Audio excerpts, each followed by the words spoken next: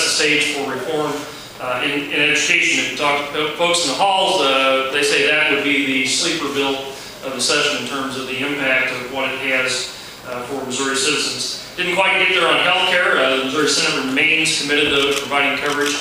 We passed a piece of legislation that would have provided coverage for 35,000 low-income working Missourians with the possibility of moving to 200,000 Missourians for health care coverage. We're disappointed obviously in that, but that remains work we will progress with in the future. As I said on the dais, obviously you do not get everything done in one session, and I think we took a huge step forward, a very positive vote on that piece. I would like to thank the Minority Leader, Victor Callahan.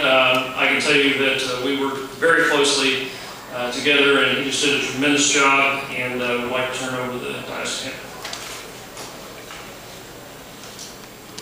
Well, I think that we did make tremendous progress. This nation faces a recession. It was of critical importance to the governor and the Senate, and ultimately the legislature to pass the jobs bill. I think we got there for the most part. It's my hope that this creates jobs, creates quality jobs, and is part of general recovery. I also believe that the Missouri Senate very effectively handled the use of federal stabilization dollars and stimulus dollars. I think we did it in a very accountable, transparent way for our taxpayers, and the Missouri budget and our economy is better off by doing that.